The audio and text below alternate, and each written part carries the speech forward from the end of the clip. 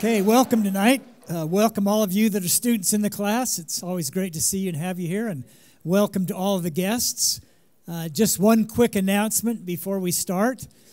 March 1st, Wednesday, March 1st, we'd scheduled to have Sawyer Hemsley from Crumble Cookies come. He is coming for sure, but he's not coming on that date, okay? So he had a conflict. He'll be in Europe. He's going to come. We had an extra date open in the schedule, and that's going to be April 5th. Wednesday, April 5th will be Crumble Cookies with Sawyer Hemsley. It's going to be awesome. We might even have free cookies for everyone with the ice cream. So next, on the 1st, we'll be here next week. The speaker is the Salsa Queen, and she has just a phenomenal story. They just informed me they're going to bring some samples, so we're going to be able to eat some of that salsa that night. So next week, come and bring your friends, whoever you want. And then March 1st, we won't meet. March 8th is spring break. We won't meet. March 15th, we don't ever meet the week after spring break. So we're going to have a 3-week break. We will have had 6 of the lectures. And then starting on the 22nd of March, we'll have the remaining 4 lectures. Okay, so it's the 22nd, the 29th, April 5th is Crumble Cookies. And then the 12th is our final Shark Tank night. So you get a break. We still get our 10 lectures in. We're thrilled tonight to have Jess Larsen here. A phenomenal entrepreneur and a good friend, and we're going to let Logan introduce him and then turn the time over to Jess. Awesome. So I'm going to give, like you said, a quick intro for Jess. So Jess Larsen founded the Graystoke Group, a holding company that owns 3 businesses. The first, Graystoke Investments, is a commercial real estate fund focused on one-of-a-kind Airbnb resorts for action sports families near snowboarding mountains, surfing beaches, and national parks. The second, Graystoke Advisors, is a management consulting firm with special operations soldiers who teach leadership classes. The third, Graystoke Media, makes videos and podcasts for some of the largest media companies in the world, as well as for CEOs and investment fund managers. Just completed the Harvard Business School program on private equity and venture capital before becoming the CEO of his last investment fund. He also hosts a podcast, The Jess Larsen Show, on innovation and leadership, where he's interviewed over 750 billionaires. I think we're closer to 800 now, is what I heard. Movie stars, pro athletes, unicorn tech founders, and many other high achievers. But I'll let him tell you about the rest of us, so let's welcome Jess Larsen.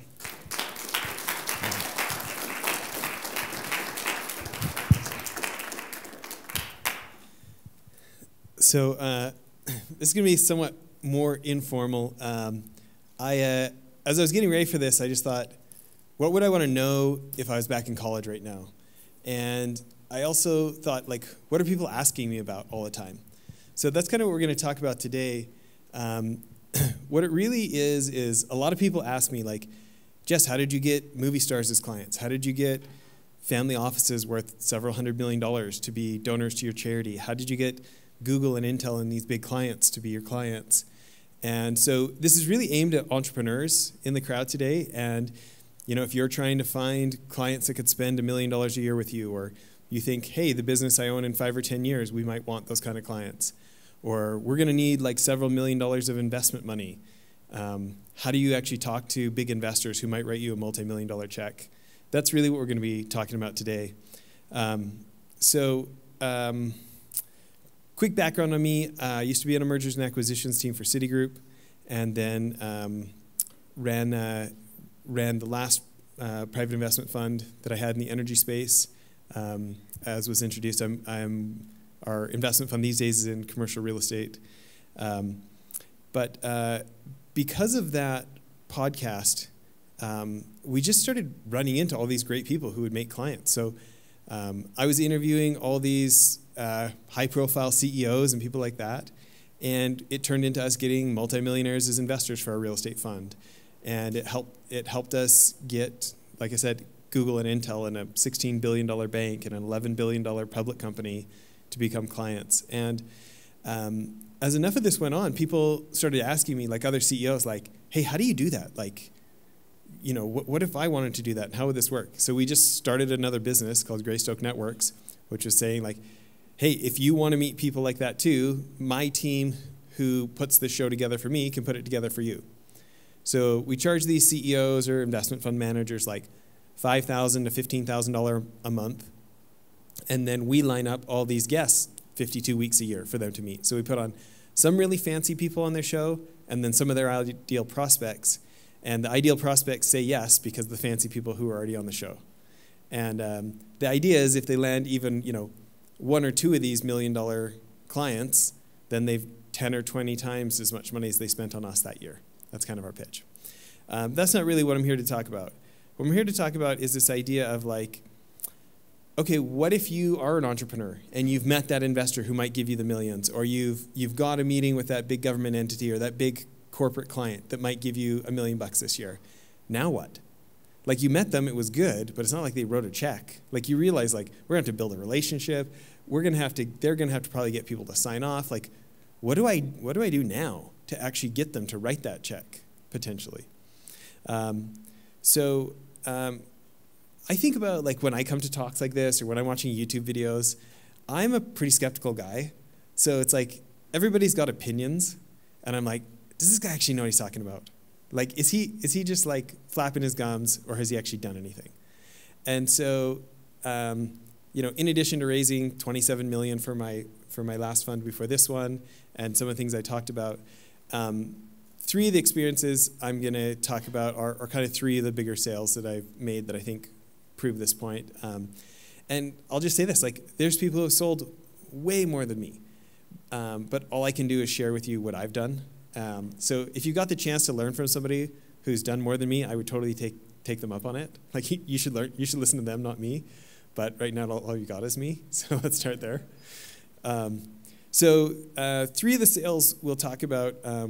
One was when I was working in the training consulting industry, a client that was going to buy $60,000 of training from us, and how I helped them decide they wanted to buy $2.8 million of it from us.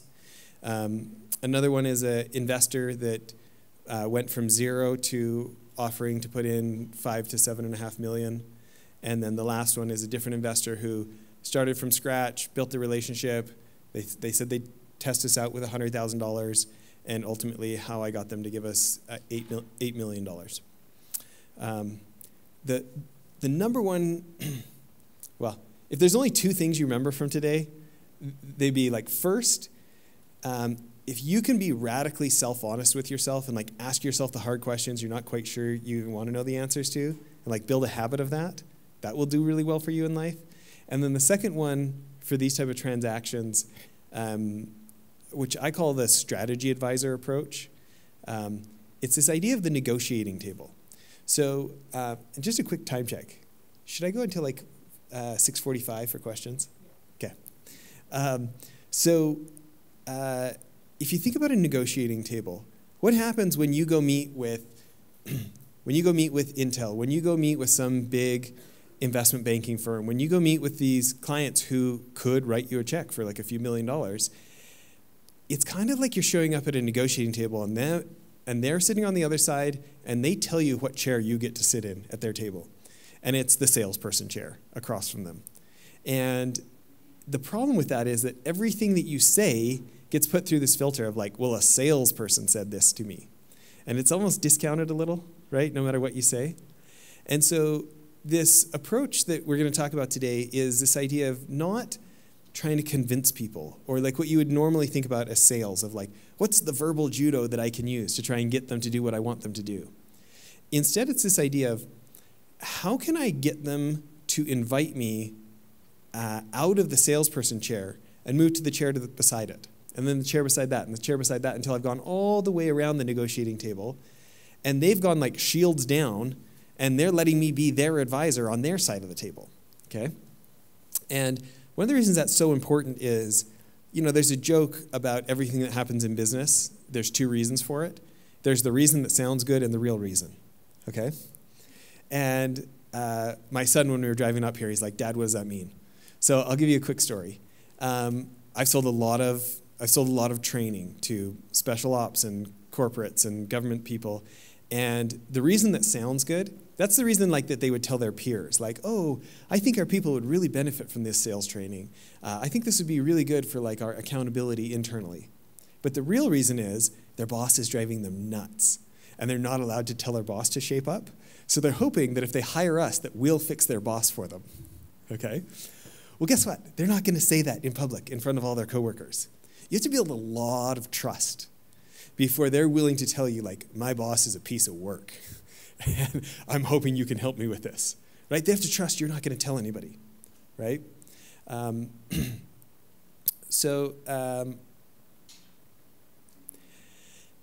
This idea of how that is done is essentially by confusing the client, okay? Because you came in to sell them something, like this big $1 million contract, so they had you sit in the salesperson chair. And the way we confuse them is we start doing things that salespeople would never do.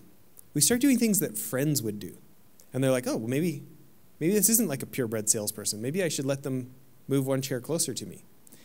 And we're going to consistently do things that a regular CEO looking for an investment wouldn't do.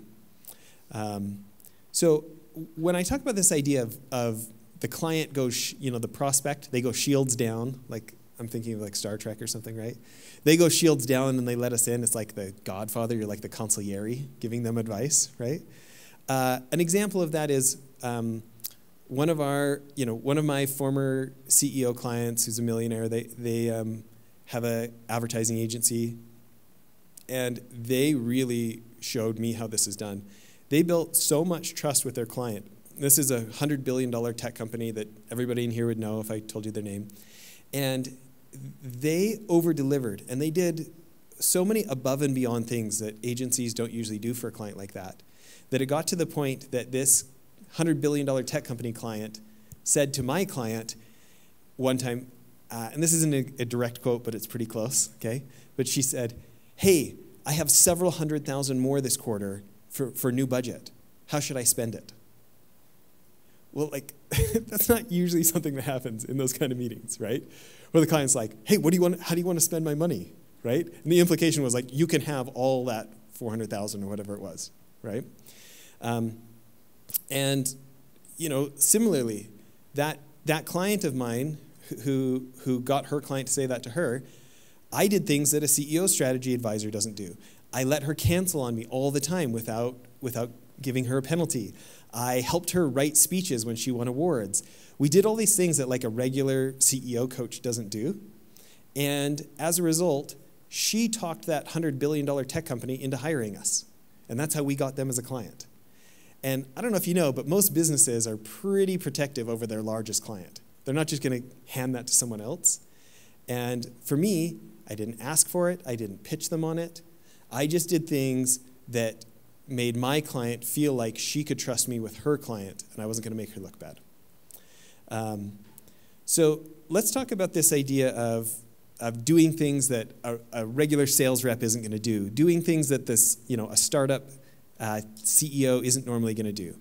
And the first one is to really learn their business, okay?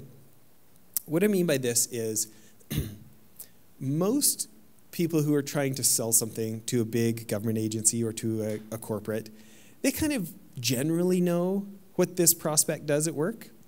But what I mean is like learn their job so well that you could sit in for them for a day if they wanted to go on vacation.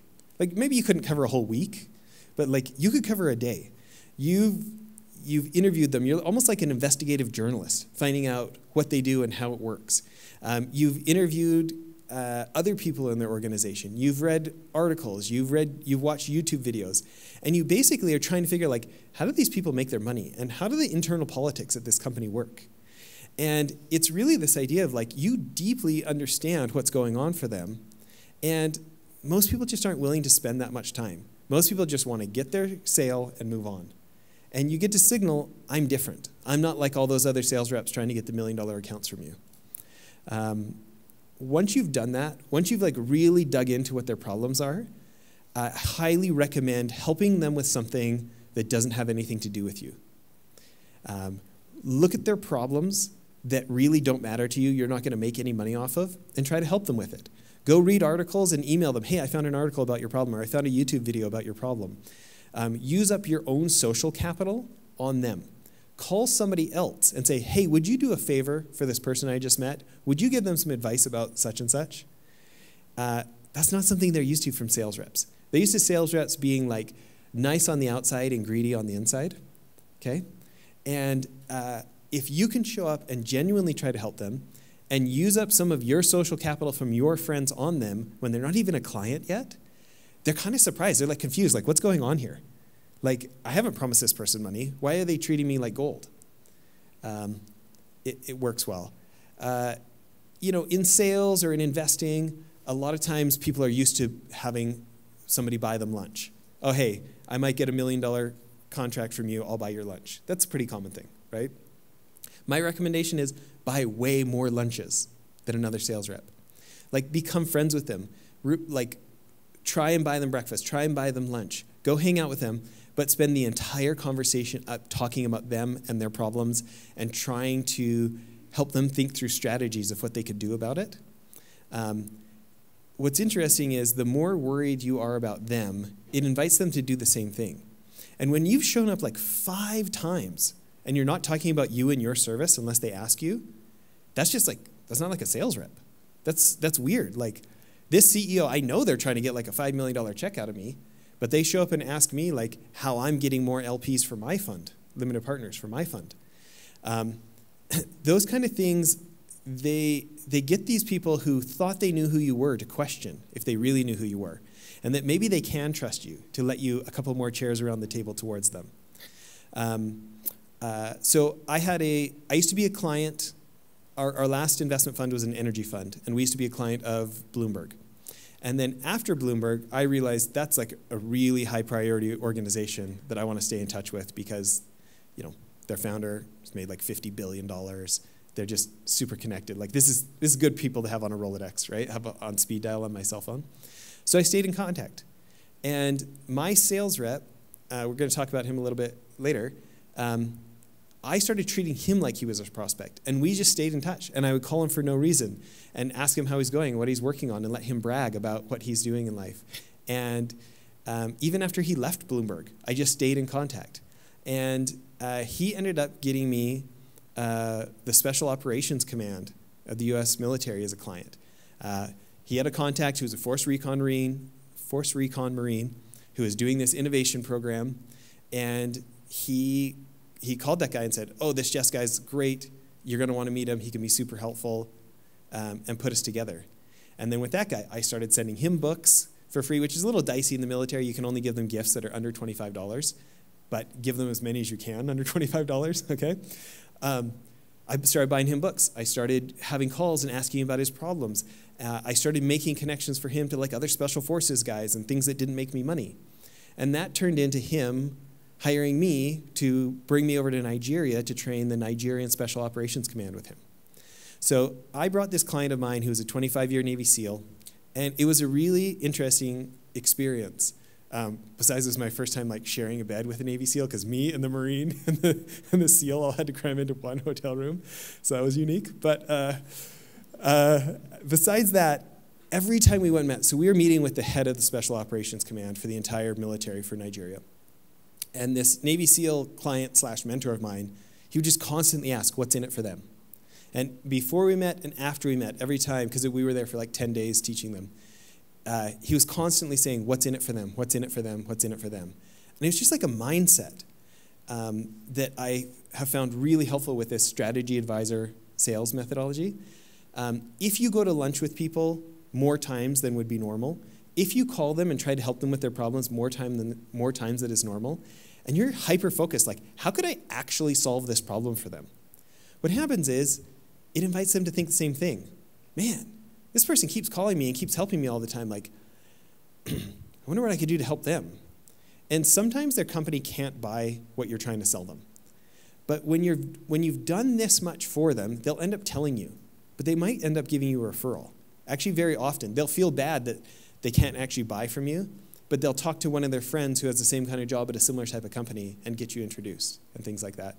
So it's just this idea of like, if you're relentlessly thinking what's in it for them, it invites them to start thinking the same thing. Here's another one that might not be as common. Maybe if you read sales books, you haven't heard this one. Invite your prospects to do service. If you call them, like, this is a little dicey because it depends how well you know them, okay? But if you know them a little bit, ask for a little bit. If you're getting to know them quite well, you can ask them for more.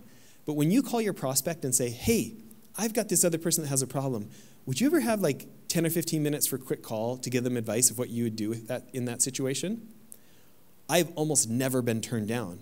And they're like, again, like, why is a sales rep calling me, asking me for free advice for somebody else? Like, it's just not something that normally happens. But what happens is you do this phone call and you hop on with the person you're trying to get advice for and your prospect gets to be important. They get to be the one who had the answer. And if this was a good matchup, the person who you got the favor done for is actually like really gracious. That you got the head of purchasing at Walmart to take a call about this. And this was so helpful, and thank you so much. And at the end of that meeting, your prospect feels really good about themselves. You know, society tells us, like, if we get more money, we'll be happier. If we get more famous, we'll be happy. If we get all the cool stuff, we'll be happy. But really, like, that stuff's just fun. It's not, like, lasting happiness. Like, genuinely helping other people is where you get more lasting happiness. So if you can help your prospect do service for somebody else, they get to have this really great feeling, and you're the one who helped them get that. It's kind of a counterintuitive thing. Most people aren't asking their prospects for anything except the check, but I recommend it. Here's another one, accept invitations. I'm going to tell you about a story of like going on a semi-bromantic trip to a beach house in North Carolina with a client, okay? Because they were like, we were talking about vacations and cool stuff to do, and they were bragging about their beach house. I said, that's amazing. I'd love to see that sometime. And he's like, oh, you should come. And I was like, I'd love to. He's like, well, you could come stay at our place. And I was like, don't tease me. Like, I'm the kind of guy that will take you up on that. And I was like, kind of challenging him. He's like, I mean it. Let's do this. And like, after knowing the guy 45 minutes, we had this trip booked to Myrtle Beach. I'll tell you more about it, okay? And I knew people in common, and it's not quite as creepy as it sounds, okay? But I'll tell you what, I'm still friends with that guy today. He just texted me a few months ago and put us in contact with somebody else for our charity for child rescue. I'll tell you that story in a few minutes. But the Bloomberg guy who got me the Special Operations Command, you know, he invited me to come stay at his brother's cabin in Vail and go snowboarding. And it like wasn't convenient. I wasn't going to Vail otherwise, but I took him up on it. Another time he invited me to come stay at his family's lake house in kind of central New York when I was going out to the city for something. So I took him up on it, and it was like, it's just not a common thing. Like, sales reps usually don't go do sleepovers, okay? So obviously you got to be smart. If you don't know someone very well, that's going to be really awkward, right?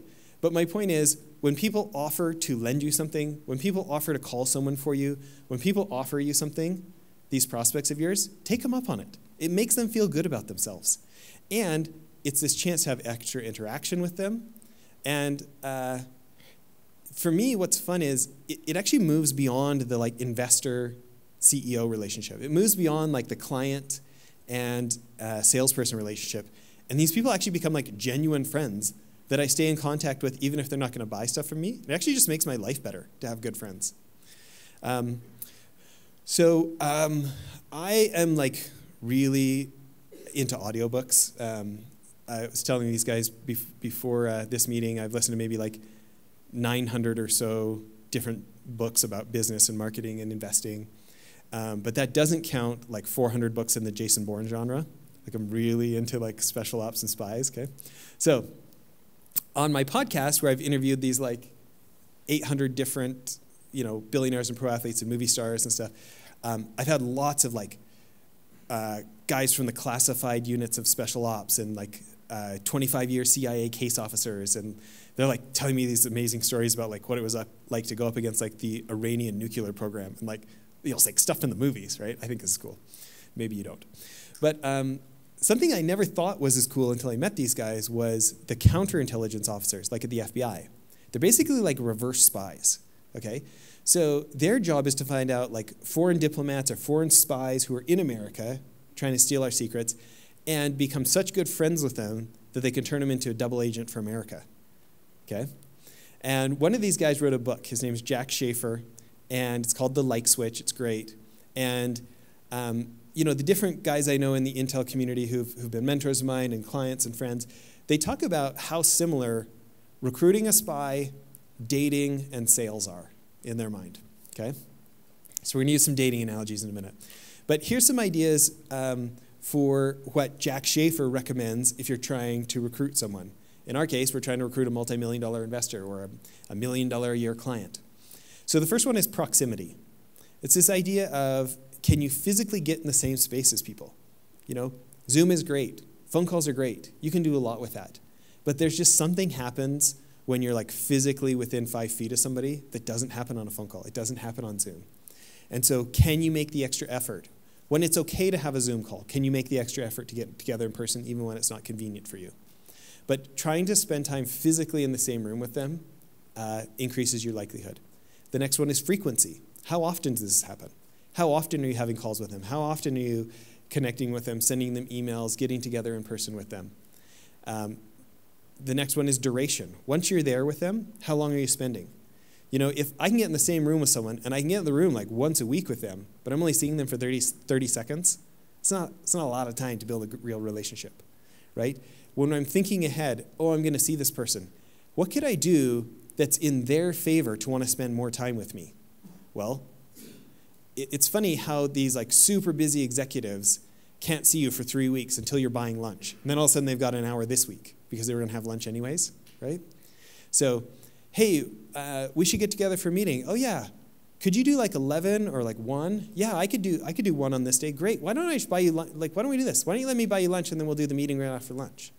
And I went from having 30 minutes with them to having 90 minutes with them, right? Intensity. Jack says it this way. Intensity is related to the closeness and influence of one's actions and words in relation to the physical and mental needs of the other. One kind of intensity that works very well is to show your curiosity about other people. What he's really trying to say there is like, great, so you're physically in person relatively often for a good amount of time. What are you talking about when you're there? Like, how deep is this interaction? Is it all surface? Is it all logistical? Are you just talking about your accounting? Are you just talking about your accounting software? Or are you talking about what this person cares about in life? Like, are they really into their son's fantasy football league? Are they really into their daughter's softball team?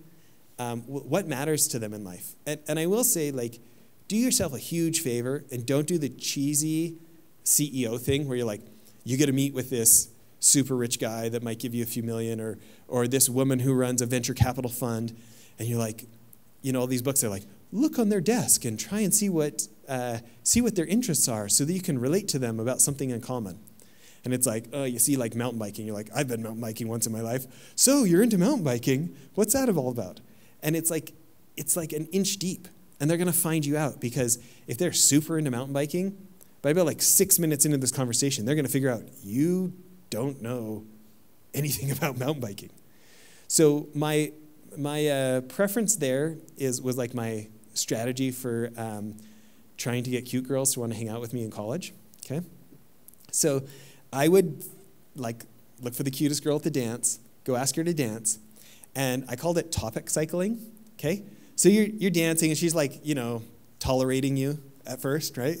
And so you just quickly start going through subjects. And what I'm trying to do is find something that her eyes light up about that's not going to bore me to tears, right? So I might be talking about like, what's your major? Where are you from? What do you do when you're not doing school? And I'm quickly trying to go through subjects until I can find something that I'm like genuinely interested in what she's got to say, right? And then for like the next minute and 45 seconds till the song is over, I'm like really asking her about this stuff, right? And I actually want to know the answers, and she can sense that from me. And so afterwards, you're like, that was actually really fun. Like, I know we just met, but I'd love to like stay in contact. Like getting her to tell me what building she was in and what her room number was went way up, right? This is the same thing. Venture capitalists, they're interesting people. Don't do some like inch deep thing because you saw it on their desk or you saw it on their LinkedIn before you went and visited them. P.S. Do yourself a favor and go through their LinkedIn, find out where they go to school, Find out where they grew up. Try and find out all the other places they worked in case there's something really interesting there that you want to know about. But do yourself a favor and topic cycle until you find something that they're really interested in, that you're really interested in, genuinely and sincerely. And it gives you a chance to talk about something other than work, and then for them to find out that you're not just thinking about them as a walking ATM machine you're trying to figure out how to get the money outside of. Nobody wants to be thought of as like an object, right?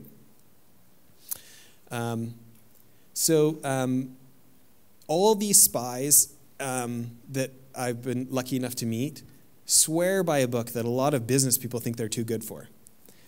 It's called How to Win Friends and Influence People by Dale Carnegie. It's been a bestseller for like 100 years, and it has some cheesy stuff in it. And that's okay. If you can look past the cheesy stuff, there's stuff that is solid gold. I've been reading it at least once a year for the last 22 years. Some years I'll listen to it 5 and 10 times during the year. One of my favorite things from that book, though, is when he says, when you look at human needs, like, oh, we need shelter, we need food, things like this, like most of our human needs are covered. Most of us are not living below the poverty line in this country, right? But he says there's this human craving to feel important that does not get met very often. It doesn't get met at work, doesn't get met at church, doesn't get met at home for a lot of people. And so if you can be one person in their life that helps them feel important, you're on a really short list. And so there's this idea of what can you be interested in about them? What can you be genuinely impressed at that they have accomplished in their life? Their chance to feel proud of themselves today, like you might be their only person this week that helped them feel proud about themselves and feel this human craving to feel important. And people remember that. And if interaction after interaction, they keep coming away from it like, man, every time I see her, I just feel better about myself after those meetings. They're going to want to see you again. The point I'm trying to make here, and hopefully I've said it a few times, but repetition is helpful. This is not a sales trick.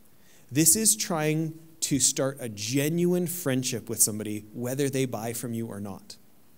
And granted, if they don't buy from you, if they don't invest in you, you're probably not going to spend as much time with them afterwards because you're going to be busy running your business. But this is so different than like, what trick can I use to get them? This is like, how can I convince them I actually really like them as a person? Because I really do. Because I found out enough about them to find something about them that I really do like. It's non-transactional. It's long-term. We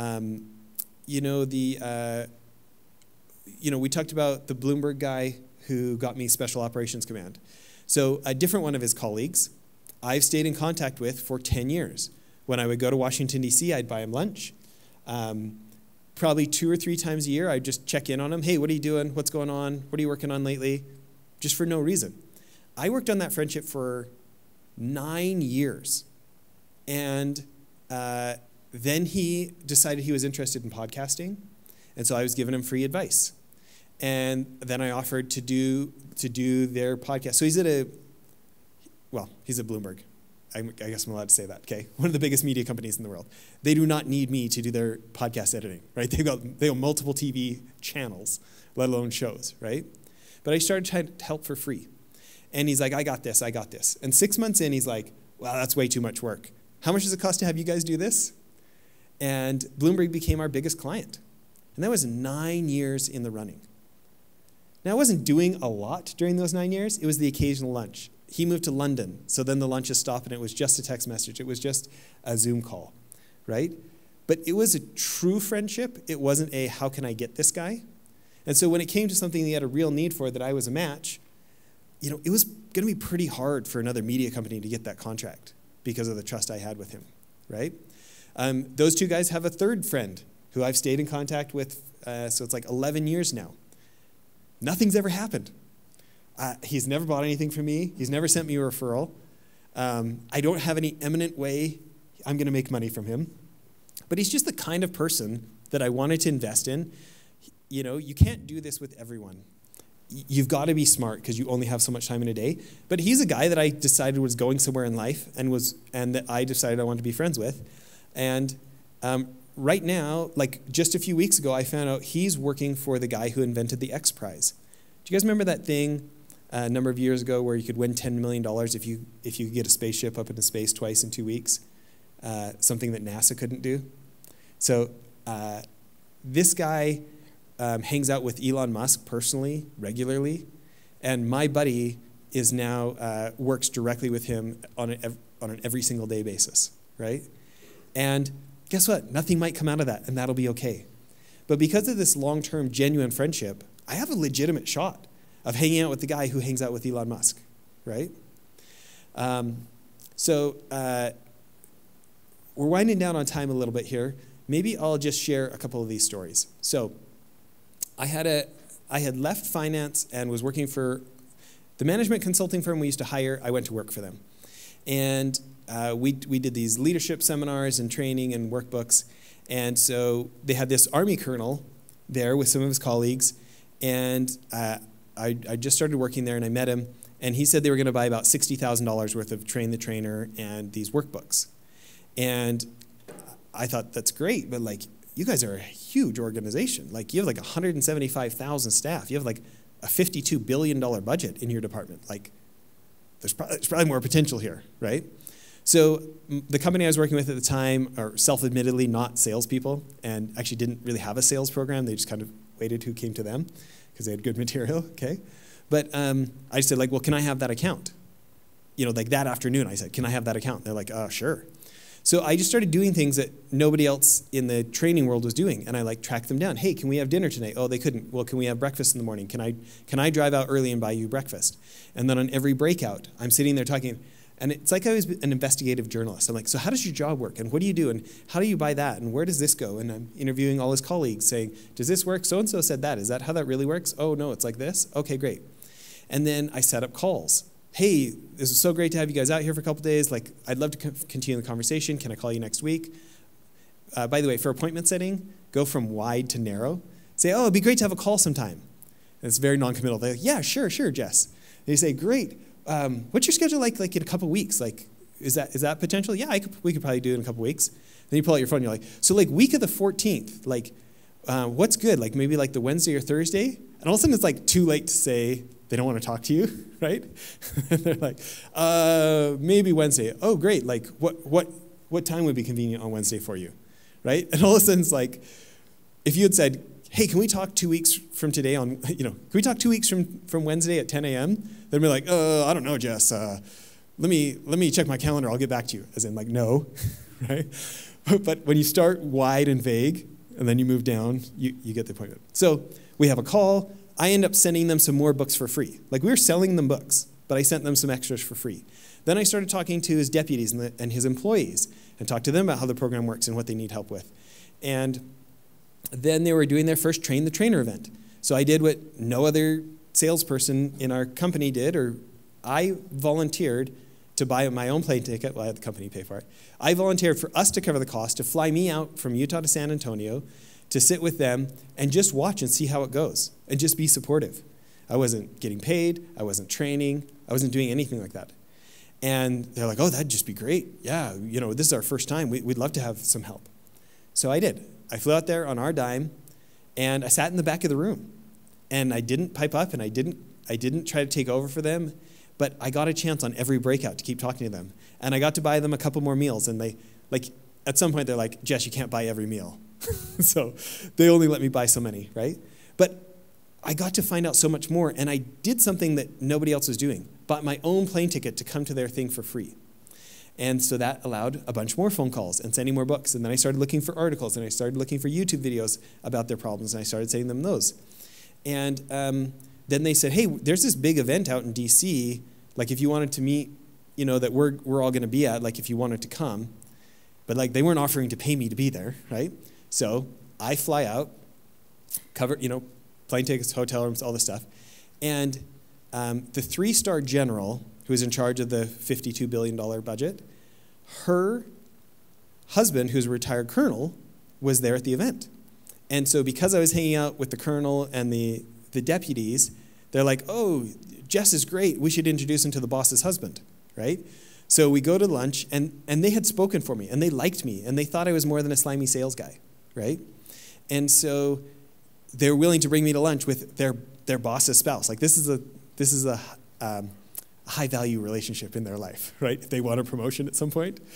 And at that lunch, we just start shooting the breeze, and we start talking about the trips and, my bromantic relationship, right? So this is where it comes up. We start talking about beach houses, and he says, you could come out sometime. And I'm like, don't offer that. I'll take you up on it. He's like, I mean it, right? And we book our weekend. And so again, I'm flying out from Utah, and he had, by then he'd read our books. He's like, it was really funny. The night before I got there, I'm calling the colonel, and he's calling the colonel at the exact same time, what am I getting myself into? Who is this guy that I'm about to spend the weekend with, right? But it was really fun, and it gave us a chance to talk a lot about the material and the books, and he told me what was going on at the highest levels for the 3-star general. We ended up talking about his kids, and we started a really genuine friendship. And I have no idea if that's duplicatable, if anybody here should ever go do a sleepover with a prospect. Okay, I'm not recommending that per se, but it's this concept of doing things that sales reps don't do. Well, it's not too long after that, again, without me asking, they came to me and said, hey, Jess, we've decided not to buy $60,000 worth of books. We've decided to buy $2.8 million from you. Nobody was more surprised than me, right? But in all these phone calls, I'd been giving them advice about their problems, and I'd been teaching them how our stuff works. I wasn't trying to convince them why to buy our stuff. I was teaching them how to think so they could realize where my stuff would fit into their life. I'll finish off here with just 2 more stories like that. We were working on a real estate deal. By the way, that story has a sad and happy ending. There was a government shutdown because of the debt ceiling, so we didn't get the $2.8 million, which is this huge letdown. And then the good part is, because of that relationship, my understanding, I don't know if I should share this, my former company is making multiples of that $2.8 million now from that client because of that. So we had a dip, and then it came back. The client, this real estate client, who offered me between $5 to $7.5 million. I bought this guy so many lunches, and I really recommend buying people a $50 steak. That's a really good start. But in this case, I just bought him $18 Chinese food, okay? But I did this over and over. And then I paid for him to come to the Caribbean to come look at the property we were doing. And he covered his own flights, but we covered his hotel and his food. And I continually asked him about him and his problems and what he wanted to do. And I asked him for advice on what he thought we should do with this real estate project. But I actually wanted the answer. It wasn't a gimmick. I actually wanted his advice. And that's when he came back and said, hey, I think I'd like to put in between $5 million to $7.5 million. Now, ultimately, different things happened. Ended up the guys in Mexico didn't actually own the land they said they owned. We pulled the plug on the whole project. But it's the principle that matters. Last one here, for our energy fund, I had a client. They thought maybe they'd try us out.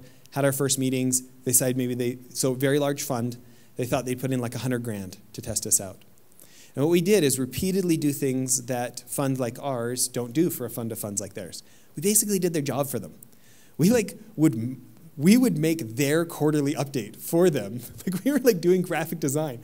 And I drove, we went on an 18-hour drive to northern, maybe it was 27-hour drive to northern British Columbia to go get video and photos so that they would have good content for their brochures that they were giving to their investors. And we were available at a moment's notice on everything, even when it was unreasonable, right? And we kept making them look good, and we kept making it easy to do work with us.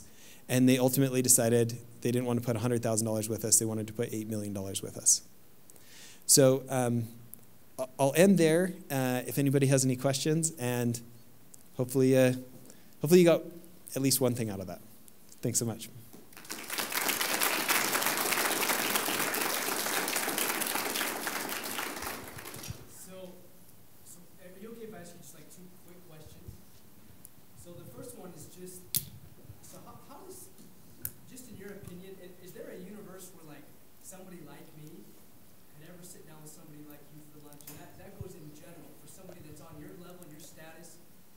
fun things that you've done, how would I approach that, and in what way would that come together? And then the second question is, you started your career with some pretty impressive names like Citigroup and some really legit organizations. Do you feel like for you? Can I back up on that? I didn't actually start at Citigroup. I started selling yellow page ads, and I don't mean like the cool big ads. I mean like the inline ads. I sold cell phones. I did cold calling for a sales training company where I called 100 people a day to try and get 2 yeses. Citigroup was like the first real job. So keep going. So was that like real job? Did you feel like that was a springboard for your career? Was it a game changer for you, or do you think you could have gotten where you are without an organization like that backing you? It's definitely great because almost nobody asks me about my degree because I don't have a degree. I'm an art school dropout. Okay? Well, at first I was going to be a pro snowboarder, and then I thought I'd be responsible and become an artist. Okay? And then I dropped out to be an entrepreneur. And nobody asks me about my degree because I used to work at Citi. So they assume that I went to some Ivy League school. So it's helped me for that. But more than anything, it just gave me this eye-opening experience of oh, that's what private equity is, because we were trying to sell companies to private equity firms. I was like, that's like entrepreneurship for somebody with ADD. I've got ADD. Maybe I should have a private equity fund. So it was more eye-expanding, open the aperture more than a launch pad. As far as the lunch thing, so A, you could have lunch with me, but B, to your bigger question of trying to find folks that feel like they're maybe a little outside your reach, the best thing to do is try and find a connection. So Mike Glazier, Andy here at the university, talking to them and trying to say hey, could you ask them if they'd have lunch with me? Because I'm going to feel bad saying no to my friends, right? Even if I don't really have time for you, I'm going to feel bad saying no to them. So that's a good hack. If they're famous or if they're too rich, that's a big ask.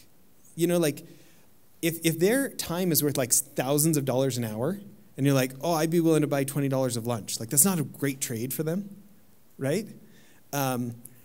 If they're not famous or they're not super rich, they're going to eat lunch anyways. They'll probably let you buy it for them, especially if you'll come to them when it's convenient for them. You're offering to go somewhere they want to go. The worst is can you have lunch on Wednesday? Well, no, I'm on a flight. If you're really flexible on when you can see them, you say, hey, would it be ever possible for me to grab lunch with you? And they say, when? You say, anytime that's convenient for you. That's where I'd start. So when you're talking about maintaining these relationships throughout the years, how often are you keeping in contact with them? It's not too much it's annoying that's enough to say, hey, I care about you. And what things are you bringing out with you? Okay. This is another dating analogy. Okay. So I was not very suave with the ladies in high school. Okay. And I went on an LDS mission, and I came back. I was like, that's it. I'm going to start being bold. I'm going to start being brave. right? And my good buddy Chris Paget and I came to the observation that the hot girls don't like a puppy dog boy. They want you to be interested, but they don't want you to follow them around all the time. So having this balance of I'll give you an example, my wife, okay? So by far, way too attractive to consider me. So when I first met her, I was going for easier prey in the circle, And then one day she introduced herself to me. I was like, oh my gosh, the hot girl's talking to me, right? And so I did book a meeting immediately, right? So we were going to the UCLA, a dance at UCLA. And so I tried to do whatever I could for, frequency, duration, intensity. I'm trying to find excuses to spend time with her because we had a friend in common. But I knew this, the hot girls don't like the puppy dog boy. So at the dance, when we because the three of us drove down to LA together and we go, I waited for them to both sit down, and then I went and sat down on the other side of her friend. And then when the slow dances came up, I asked her friend to dance first, right? And it's funny enough, she went home and told her mom, oh, I don't think he likes me. I think he likes Josie, okay? And what's funny is so she's really attractive, okay? She had lots of boys falling all over her. And there was just enough tension that actually made her somewhat interested. So this idea of like, think about it as like an orchard of friendship trees, okay? Desperation is a stinky cologne. You do not want to bug the same person over and over and over, okay? What you want to do is start a whole bunch, you want to plant a whole bunch of friendship trees. And just have faith. One of these is going to bear fruit at some point. I don't need this one to close. I'm going to talk to a whole bunch of investors. And I just have faith that if I'm not a slimy salesperson, if I build real friendships, that somewhere, somebody is going to invest in our stuff if it's any good, right? So it's this balance of you can't overdo it. You can't be like the needy puppy dog boy who's bothering her and like now she's like, is this guy a stalker, right? The way you get away from that is you're trying to plant as many trees as you think you can actually keep up with. You're not just texting the same person over again 3 times a week, right? And just face it, you're going to get it wrong. You know, like I have this client who's like in one of the classified units of special ops, and he told me afterwards that like I was like the creepy guy at one point when I was like offering to give him passwords for this system of ours that I'd paid for, but I didn't know him well enough. He's like, that's just weird. He's like, I'll tell you that now. But like, that was too much, too early. Right? You're going to make mistakes. That's okay. But you don't need them all to work out because you've got so many friendship trees growing. I don't know if that's helpful.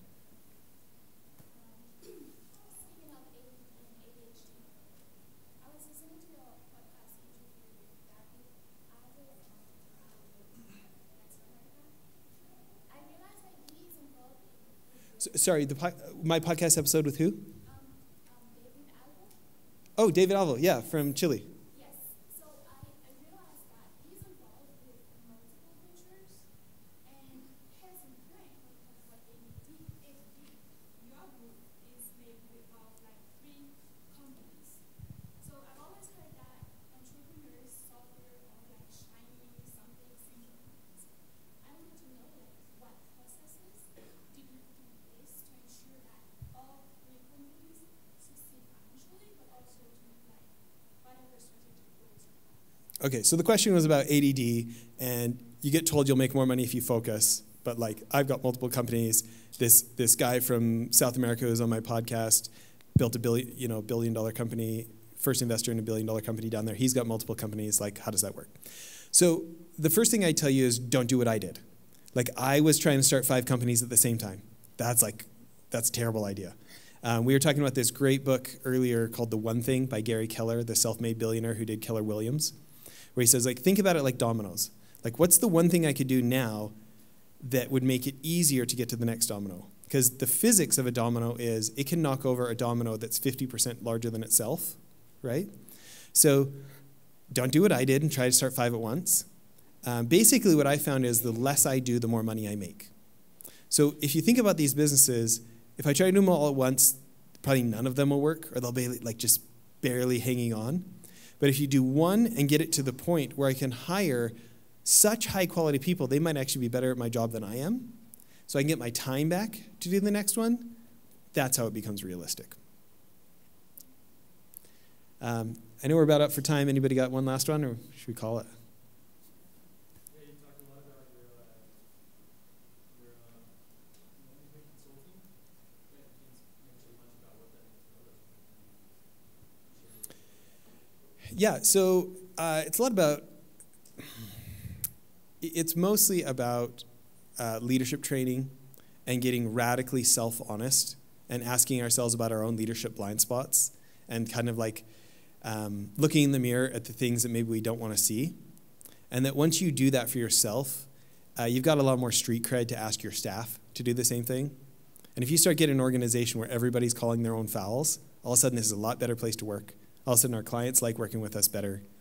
And it's just a recipe for success.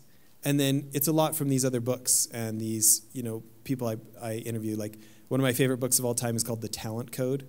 It's about how experts become experts the fastest. And we talk to them about how can you get good at your job faster. But it's really about like high performance teams. Thanks everybody for listening. I think we're good.